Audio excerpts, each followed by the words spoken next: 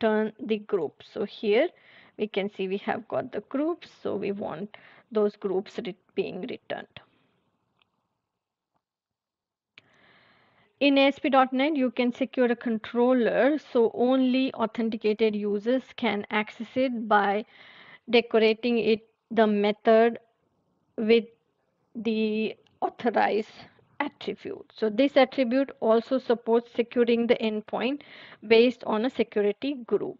So after configuring the OpenID Connect middleware to use Microsoft Identity as a role claim, you can specify the ID of a group to secure the controller.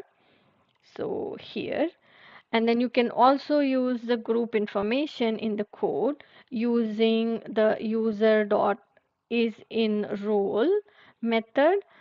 So for example, this code here will only show the products navigation link if the user is in this specific group.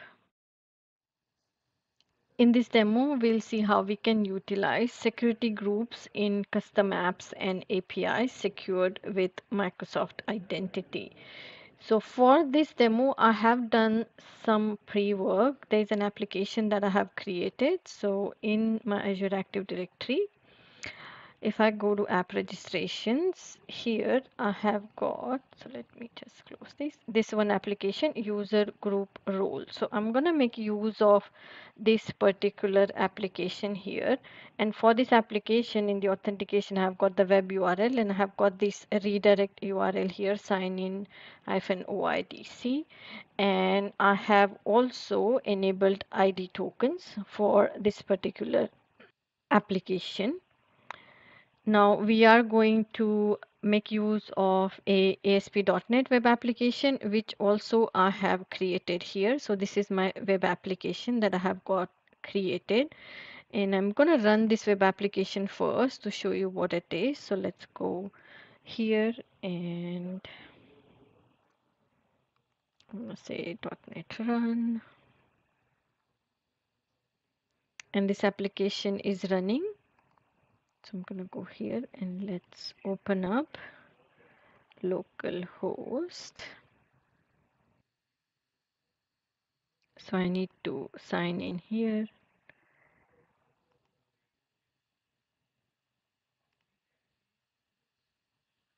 And this application signs me and it's showing me some of the claims. Okay. And if I go back to my code in my app settings.json file here, I have entered the client ID, the tenant ID, the callback path, which is what will be used by the application for the authentication. So this is the initial part that I have got for this demo. Now the next part we have is we are going to update the application registration in Azure Active Directory. So let me stop this application and I'm going to go back to, let me sign out from here, just close it. I'm going to go back to my application user group role, and what we are going to do is we are going to update the manifest file because we want to add certain groups. So I'm going to go here to manifest, and then here we are going to look at these group membership claims. So we want to update this to include security group here. So let me add security group. Okay, and then next within this editor I want to update the optional claims. So let's scroll down here and here you can see we have the optional claims. So I want to update this. I'm gonna replace this bit with these claims here. Okay, so let's go. Okay, so those are the claims.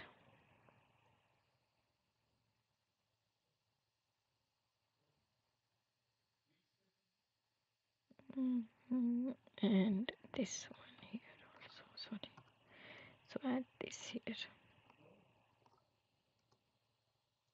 Okay, so we have got that. Now let's save this. So we have saved the manifest. Now we need to extend the application with authorization. So the home controller of the application contains authorized attribute, which allows any logged in user to view the page. Now, a new controller will demonstrate using of group claims to authorize the user here. So here the next step would be to add a model controller and a view to the web app that will display the products from this product catalog. So let's add this. Now before we actually update the code, we need to first create a product viewer group. So let's go back to Azure AD, and then I'm gonna go here in the groups, and then here we will create a new group.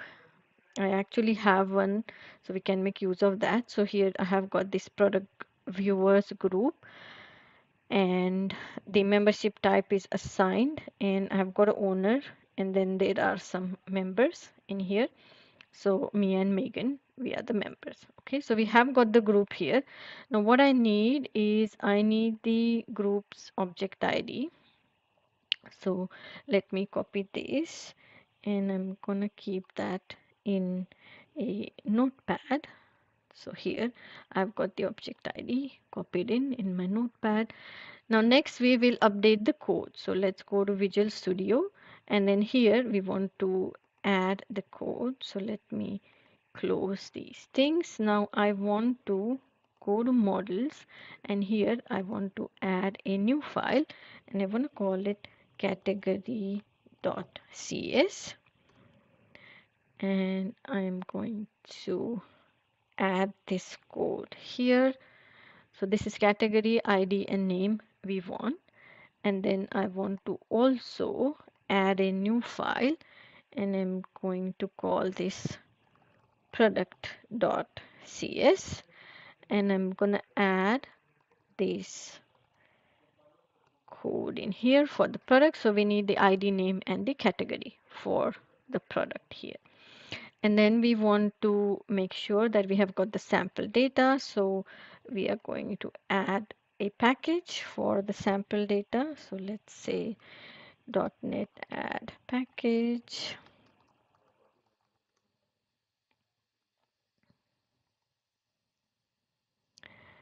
And I'm going to create a new file again for the sample data. So let's call it sample data.cs. And I have got some sample data here. So let's keep that. Now we want to update our startup.cs like we did earlier. So we want to come here and we want to add the sample data initializer. So here at this line, let's add okay. Now we want to add a controller and view for the product. So for that, what I'm gonna do is I'm gonna go to this controllers folder, and we will add a file, and we'll call it product controller.cs, and then have our code here. So this is our product controller. Now here we want to replace this string with the group object ID, which is the value that we have copied from the group. So this one. So let's take that.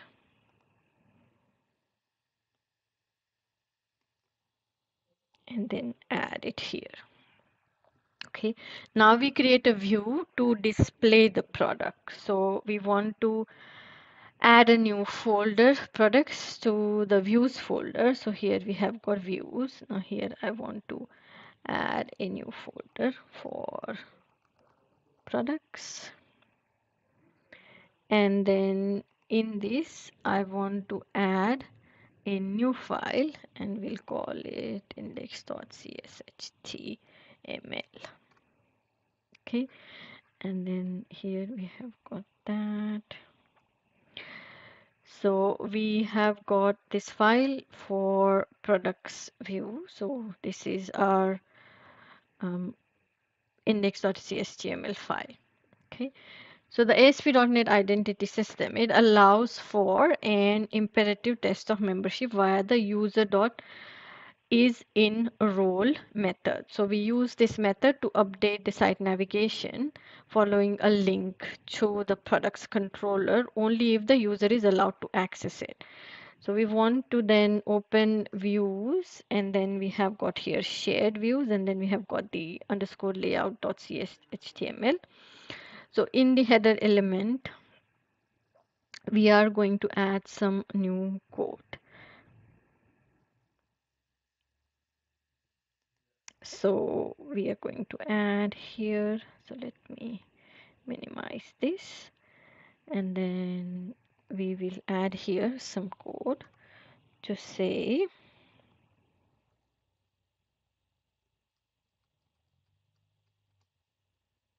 okay, so if the user in this particular object ID, group object ID, then we want to show this. So for that, I am going to again copy our object ID and then keep it here. Let's put it here and then save. Okay. So now we are going to build and test the web application and see if we can see that products. Okay, so let's go to command prompt. I want to run build,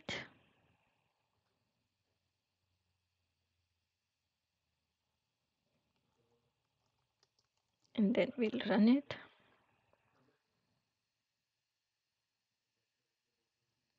Okay, so we have got the application running. Now let's go to the browser and let's open up again. So first of all, I need to sign out and sign in again because it's loading from the cache. Let's go here.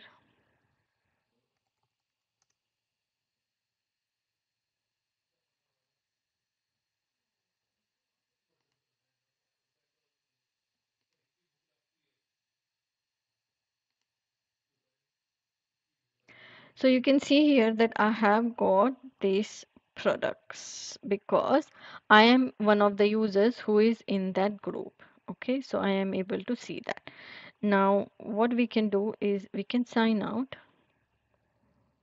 and then I'm going to launch this in private window, and we'll log in with another user. So let's again go to localhost, and then I'm gonna say, let me actually get a user from here. So let's go to here and let's pick up another user. Okay, let's pick up Alex. Copy.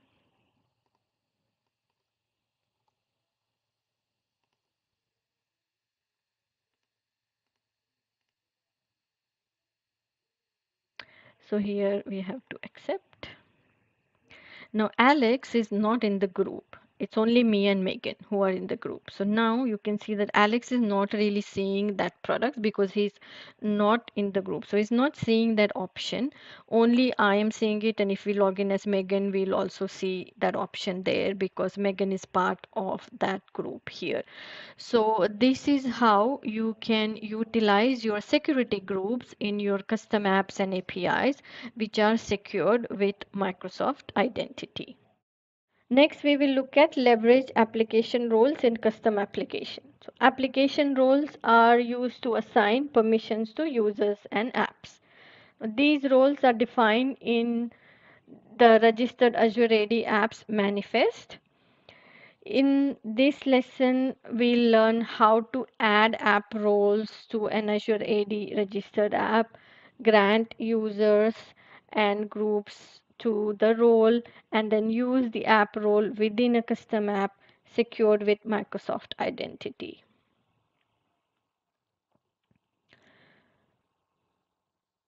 So RBAC, it enables your administrators to grant permission to the roles versus the individuals and the groups here.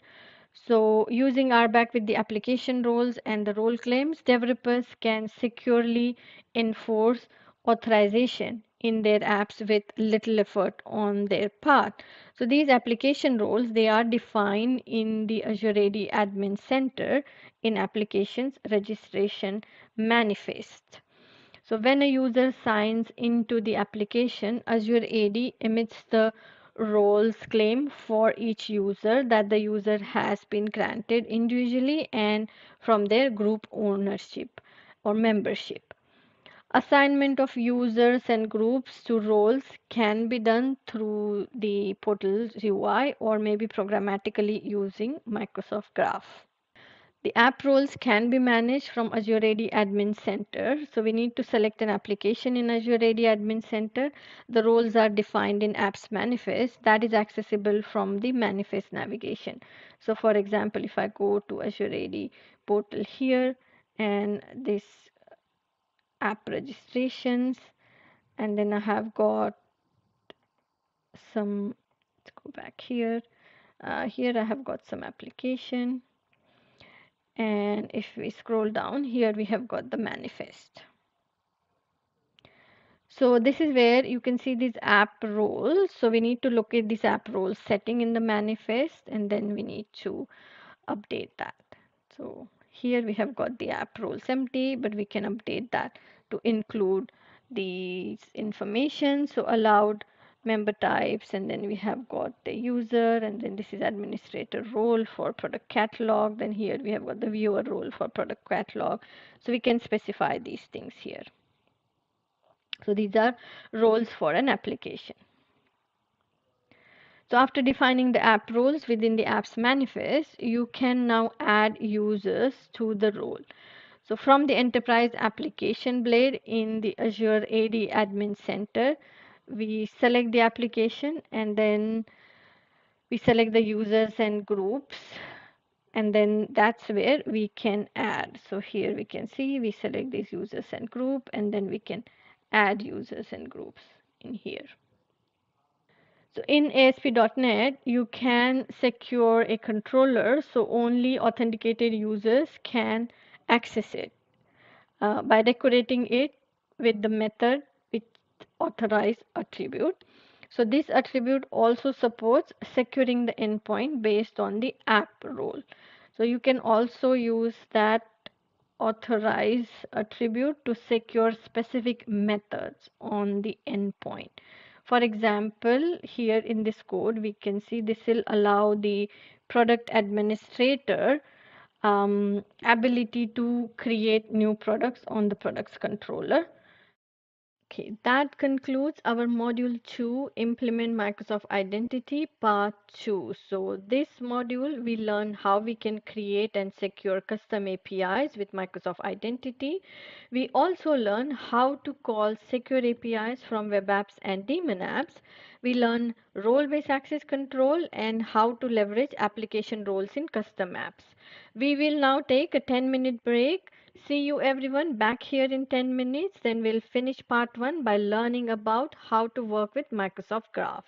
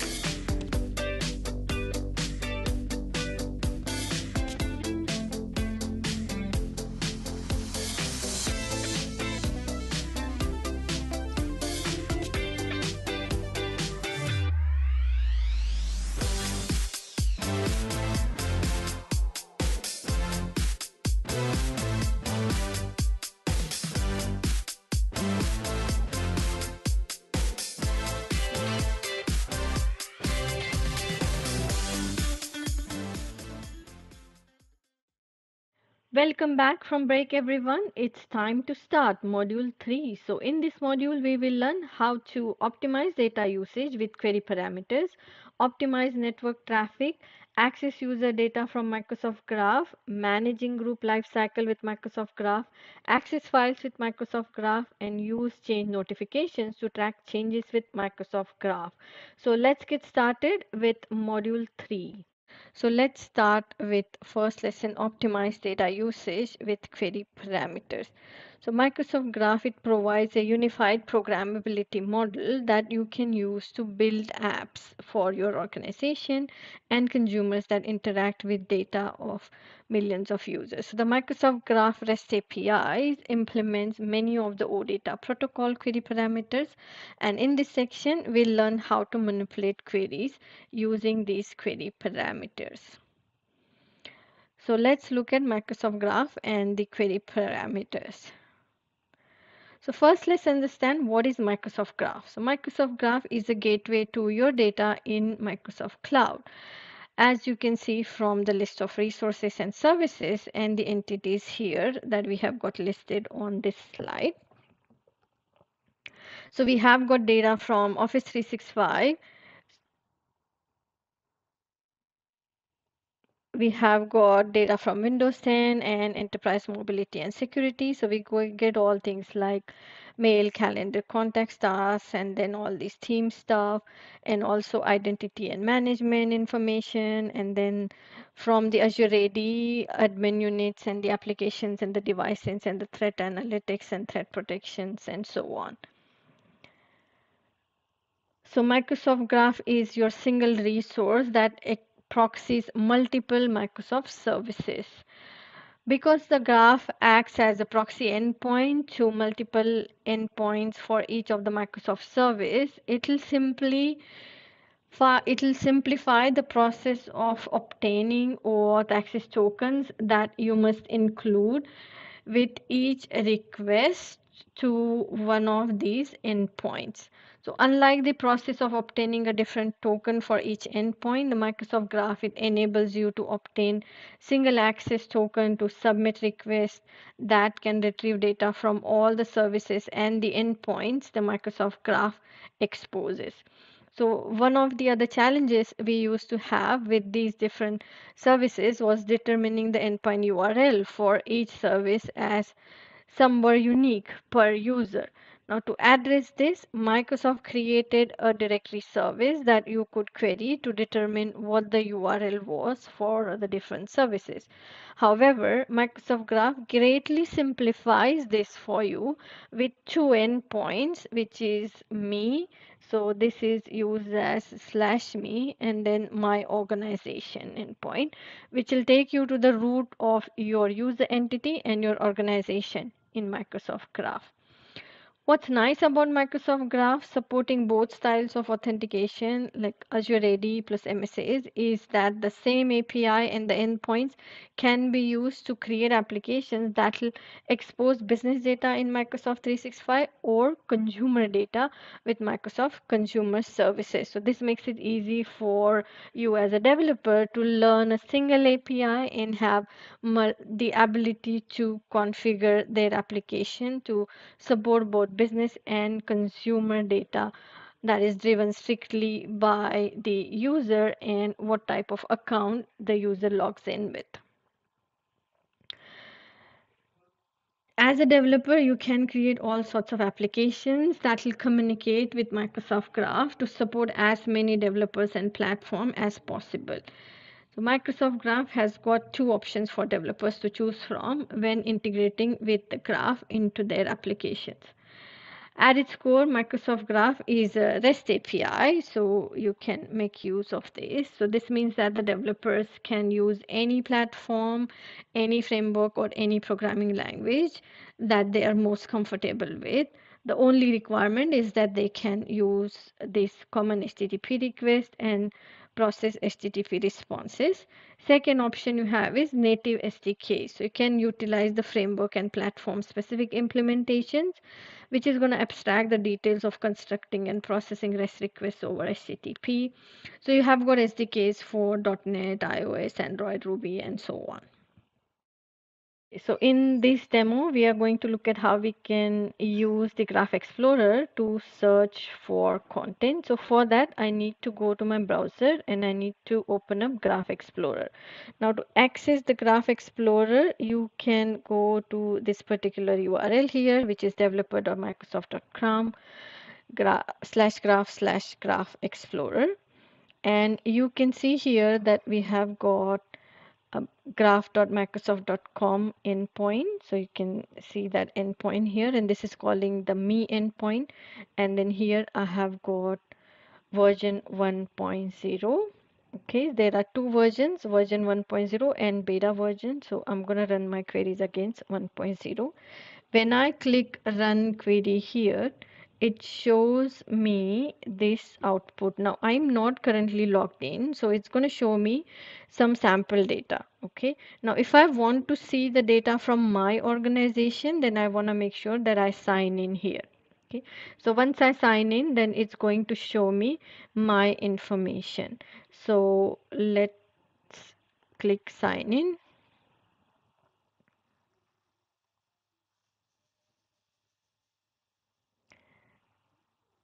And then if I run the query again, and then now you can see it's bringing here information about me. So the logged in user's identity. Okay.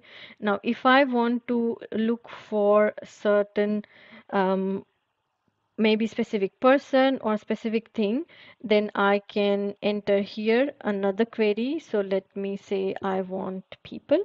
So I'm going to say people, and you'll see here that it brings up IntelliSense, like it shows you what could be the next thing. So I want to, let's say, search, and I'm going to do a search, and here it brings the search option, and I want maybe um, let's look for, so let's look for this one and run the query.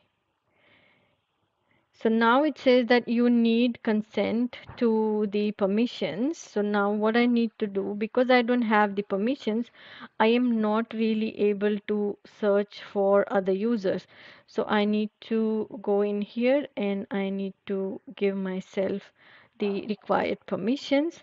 Or what I could do is I can just sign out and I can run the demo on the demo data. So let me sign out here, and I'm gonna go to Graph Explorer again, and let's run the search from here. So I want people, and then I'm gonna do $search. Let's look for something else. So here I'm gonna run this, and you can see here that if I look for this, then I'm getting this person whose last name matches with the search that we have got here. So this is how you could actually make use of search to see the specific content and expand the related entities in Microsoft Graph. Let's now look at how we can reduce the traffic with batched requests.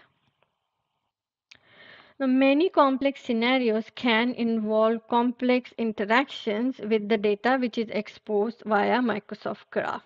For instance, consider an application needs to display three different types of data from Microsoft Graph. Now, the expand operator may not be sufficient as the data is not directly relatable, or the queries would be too complex. Another scenario may involve multiple write operations like preparing for an event by saving resources to a shared OneDrive folder, creating a shared OneNote notebook for event, and then sending meeting invites out to the participant.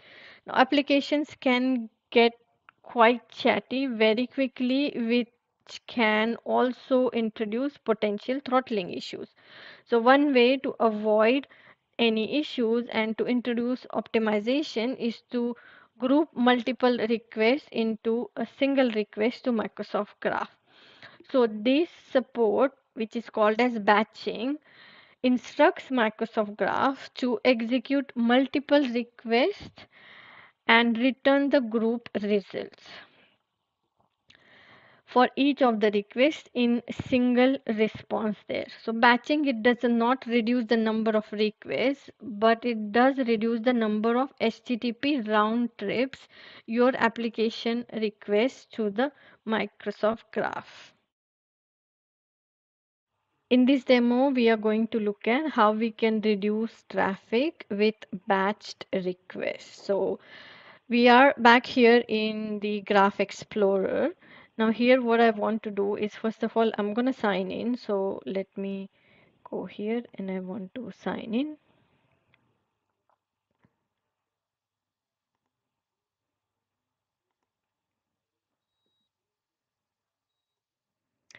And then I'm going to modify my permissions. So I'm going to go here. I'm going to say select permissions. And then in the permissions, I want to assign myself mail.read permission. So I'm going to select this and click consent. So it signs me again. Now I have assigned myself the permission. So I'm going to go close this one. Now I'm going to submit 3 GET requests in a single batch. So for that, what I want to do is I need to first of all update this one. Now to call the batch, you have to say $batch here. And then we have to put the request body. So whenever you are making a batch request call, you need to have request body in the input, and this is a JSON code, and then that is what going to send 3 requests at a time. So let me show what that code is. So here I have got my request body, and let me expand that to show what the code is. So what we are doing is we have got this URL. So we are calling this me endpoint, and we are selecting display name, job title, and user principal. That's a get method, and that's the first call. Second, we are getting me.messages, and then we are filtering that by importance equal to high, and then we are selecting the from and subject and receive time. Again, this is a get request, and then here we have got me/events, and that's another get request there. Okay, so we need to make this call. We have to make sure that we are making use of post query rather than get. And then let's run this. So I'm gonna run that, and you can see here that it is bringing me the information. So we have got different options here. There are 3 responses. So first, this is ID2. You can see the status 200, and then we have got the headers, and then there is this body about that, and then this is the ID1. So here we have got the information about me, and then ID3. Again, here we have got the events. Now, because I don't have much data in this tenant, it's not showing a lot of information, but the request was successful, but there's no data, so the value is empty. But if there was data, then it will show you all those details in here. So that is how you can make use of that batch request. Now we can see how we can combine the post and the get request in the single batch. Now this one that we did, it is all get. So let's have a look at how we can combine the post and get request. So I'm going to replace the request body with other requests here, and let me expand this, and we have got post. So I'm calling this URL, which is me/drive/root/children, and then post, and this is going to create a batch folder. Okay, so test batch folder, and then this one here is going to get that test batching folder. Okay, so let's run this, and this is again a post query, and then let's query.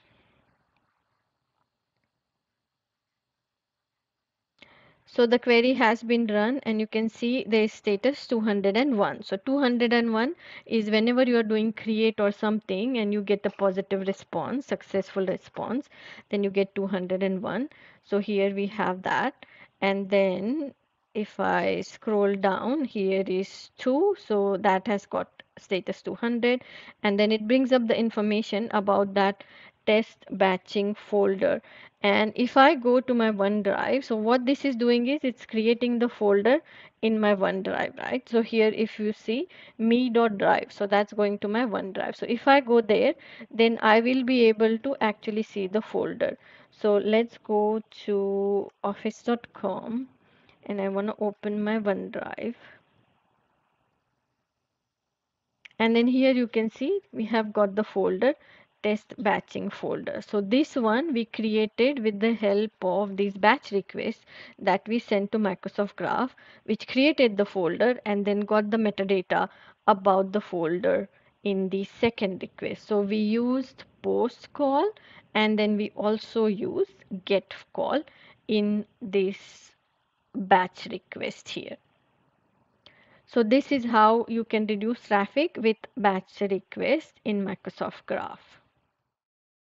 Let's now look at how we can optimize network traffic with Microsoft Graph. So in this section, you will learn how Microsoft Graph has implemented throttling through Microsoft Graph to limit the overviews of Microsoft Graph resources. You will learn how to avoid requests from being throttled and how to properly handle scenarios when Microsoft Graph throttles high user traffic in a graceful way. Let's talk about Microsoft Graph throttling. So Microsoft Graph is designed to handle a high volume of requests. If an overwhelming number of requests happen, throttling helps maintain optimal performance and reliability of Microsoft Graph service. So throttling limits the number of concurrent calls to a service to prevent overviews of resources. Throttling limits vary based on the scenario. For example, if you're performing a large volume of writes, the possibility of throttling is higher than if you were only performing reads. So you may ask, what are the throttling limits per hour or per day? This is not an easy question to answer. Microsoft Graph is a proxy service that provides access to multiple Microsoft hosted services and endpoints. Now, each of these services has their own process for calculating when requests would be throttled. In addition to different services, not all the requests are treated equally. So, a read request is not as demanding on the service as a write request. Furthermore, not all read or write operations can be treated equally. A read request for an ID and the name of 50 groups is very different from including expand query operator to include ID, name, email, phone number for all the members of these groups. So in this demo, we are going to look at throttling in Microsoft Graph. So here I have got a console application that I have already created, and I have got an application registered in Azure AD. So we are going to make use of this console application. First of all, in this application, I have got this authentication handler. So this is the helper which helps with the authentication. And then I have got this MSAL authentication handler. Okay, so here I have got code to acquire the token by username and password. And then I have got here program.cs. So in this program.cs, I am going to make call to this endpoint, okay, in Microsoft Graph. And then this call, if the requests get throttled, then there is some error it's going to show, and it's going to show X, okay, on the console. So it's going to write either dot or it's going to write X, depending on whether the request is successful or whether the request is throttled. So let's see here if we have got, so in this particular function we have got the app settings, so we are taking the application ID and the tenant ID. And then here we have got create authorization provider. So we are actually creating the auth provider. We have got the scopes here, user.read and mail.read. And then we create the authentication provider. We read the password and then we read the username. So that's what the application is all about. So let's run this and we'll see how we can see the throttling. So let me run that. So .NET run, and this is going to prompt me for username password. So let me get my username password.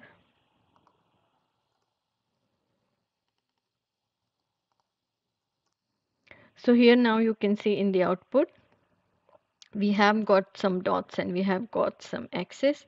So X is when there was a failure. So for the failed request, it's going to write X, and for the successful request, it's going to write dot here. So you can see here that some of the requests fail, and they fail because of the throttling, because we are actually sending these a lot of requests in loop here.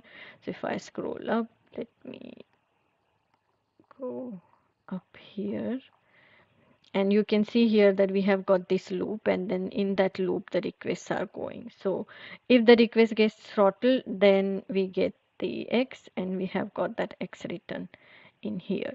So that's how you can see whether you are getting fail response. Now you can notice the code. So here you can see failed response code, too many requests. So that means that you got the 429 and it has throttled. The Microsoft Graph has throttled your request.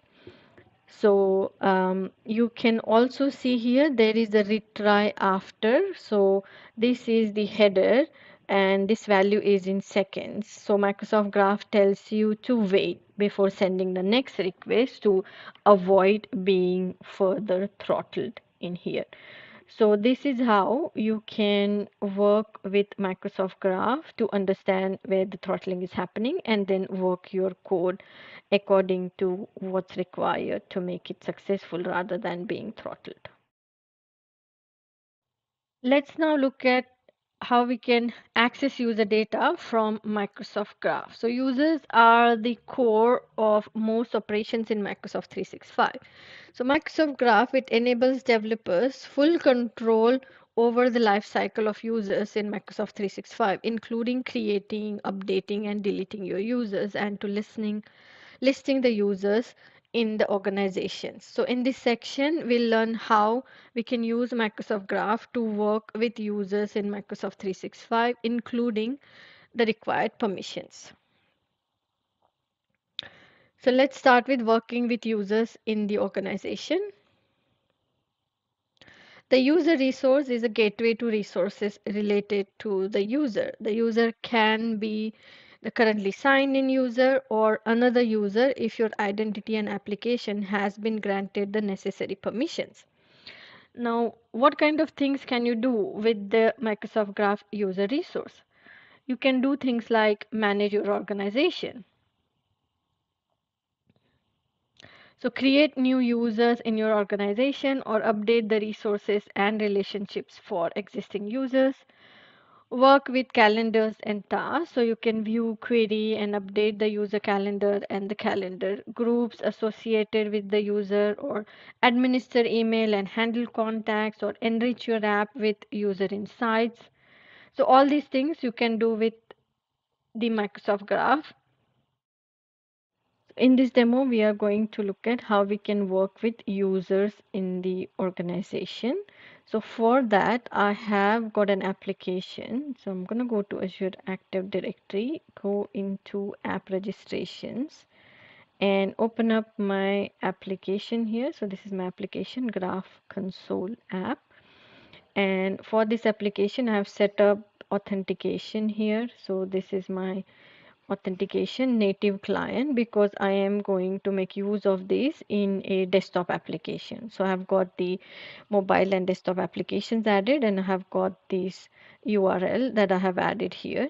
And this is a single tenant application, and I have also enabled public flows here. So this is used by the desktop application. So I need to turn this on and say yes in here to allow the public client flows.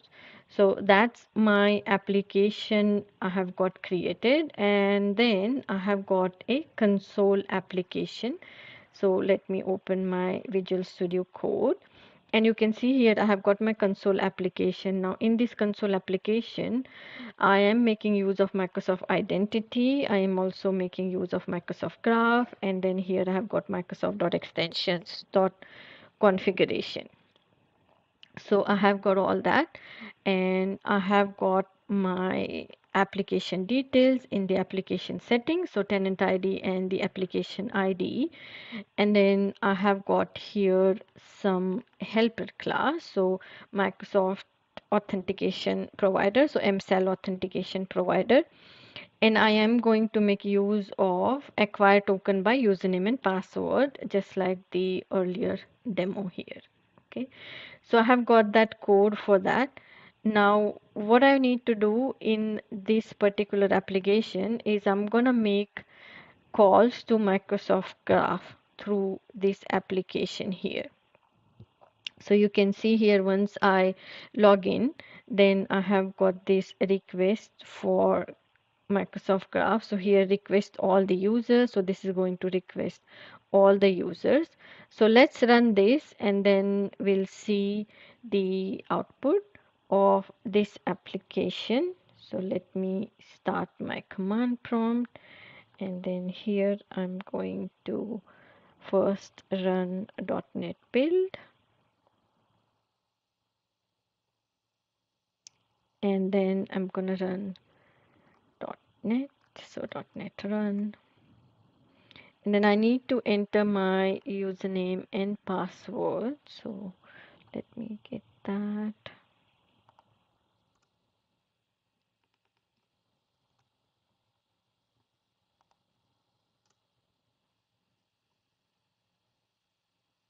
So now this has made a call to Microsoft Graph, and the call that we made was about all the users. So request all the users. So here we are getting the users, and it says client.users.request. So that's what we are actually calling. Okay. And then it writes down. So for each of the user, it's writing down all the details. So these are all the users that I have got in my tenant. So next, what we are going to do, we are going to display the currently signed in users details here. So let me comment this bit. So I'm going to comment this, and I'm going to uncomment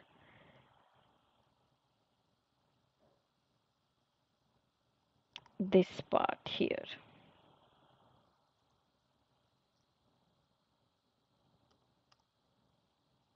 Okay, so what this is going to do is it's going to look for the signed in user. So when you say client.me.request, you're actually looking for that signed in user in here. So let's run this again, and let me make it maximum. So .NET run, and here we have got .NET run. I need to again enter my user. So let me click that, enter. I'm gonna get my password, and I'm gonna click enter. And then you can see here that it's giving me the details. So this is my email address, and then this is the object ID, and this is my name. So it gives the details of the signed in user here. Next, we are going to do another query. So let's comment this, and I'm gonna uncomment this section here. So here what we are doing, we are actually then looking for Megan. So client.users, we want to look for Megan here and get the information about user Megan. So let's run this and see what we get. So actually, let me save and let's run it again.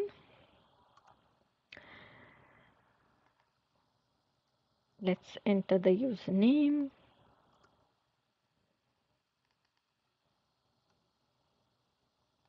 and password. And then here you can see we have got the request for Megan, and you can see this was the request that was made. So for this third call, what we did, we called for user information Megan. So here client.users, and we gave the user's UPN and then dot request. So that brings up the user's details, and then we write those in this console. And here this is the call that was made, so you can actually write down the call as well. So we did three examples here. First of all, in the first one, we have all the users. So here we request client.users.request. So request all the users, which is going to show all these users.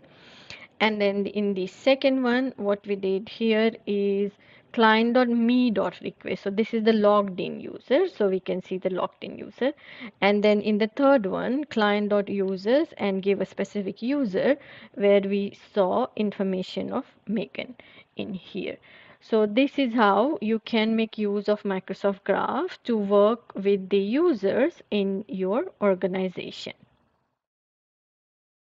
Let's look at user profiles and related users now. So profile photos, they can be set on user accounts, groups, and contacts in Office 365. So you as a developer can use Microsoft Graph to view, download, and manage profile photos for these three types of resources. So your user, your groups, and your contact. Photos, they are stored as binary data that you can convert to different formats for different scenarios. For example, base64 for your web environment. To access the photo, to get the photo, you can use /photo $value endpoint on that resource, which is going to return the metadata and the binary data of the photo. And you can do the same operation using the Graph SDK. So here we are calling this graph.me.photo.request, and then we are getting that information. Now let's look at how we can modify users. So when creating or updating a user, HTTP request body contains the property values for the user. So this is typically submitted as a JSON object in string form. So when creating a user, you need to specify the required properties for a user at the minimum, and you can optionally specify any other writable properties. So here we can see the properties which are required. So these are the minimum ones. And then here you can see the request there. So we are calling this and we are doing a post, and then we are adding this information here. The groups are collections of users who share access to resources in Microsoft services or in your apps. So developers can use Microsoft Graph to create and manage different types of groups. Now, in this section, we'll learn how to manage lifecycle of groups and the different types of groups, and obtain information about the users associated with a group using Microsoft Graph. So let's look at how we can manage group lifecycle with Microsoft Graph. So working with groups in the organization. So Microsoft Graph enables developers to work with groups in Microsoft 365. So groups are collections of users and other principals that share access to resources in Microsoft services or your app. So using Microsoft Graph, developers can view and manage the groups within Microsoft 365. So here we have got Office 365 groups and also security groups. So there are two types of groups. Office 365, which are used for collaboration. So they have got a team and then SharePoint site, and then we have got all the other collaboration features with there, also known as the unified group, and then security groups, which are used to control access to resources. So they can combine Office 365 groups and other security groups. Now let's look at users and their groups. Unlike the previous example, the member of property returns a collection of directory objects that the user is direct member of. Now, these are groups that the user has been explicitly added to. Microsoft Graph can also return the list of directory objects a user is transitive member of. So these are the groups that user hasn't been directly added to but is a member of through nested security group.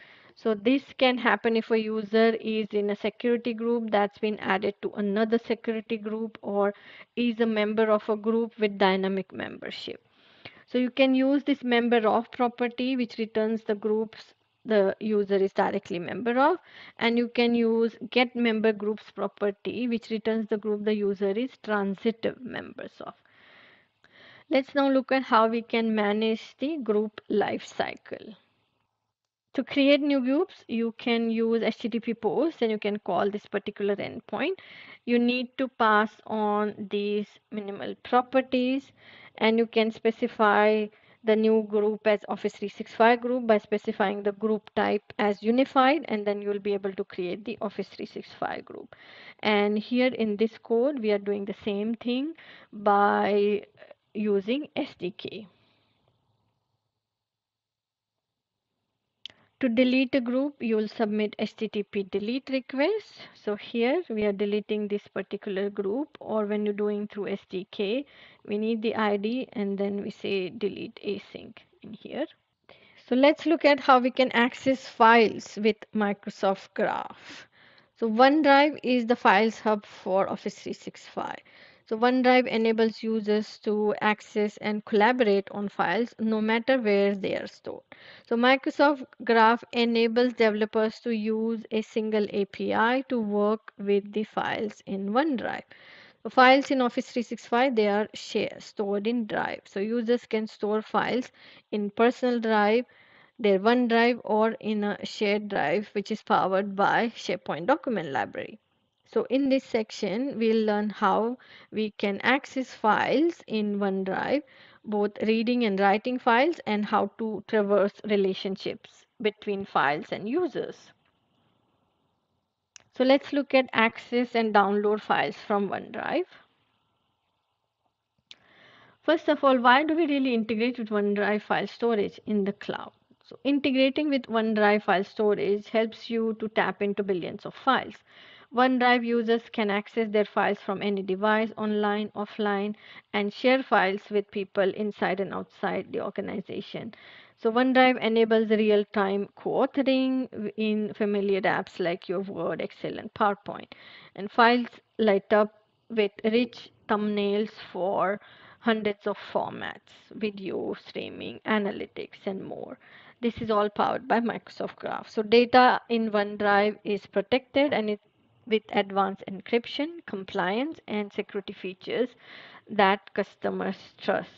So this app that you are creating can make use of the OneDrive to store the file, or maybe if user wants to share the file, work with the content in the different formats your app understands, or work with file content and metadata without downloading the binary, or you can react to file changes if someone uploads the file, updates the file, you want to do some action or those kind of things.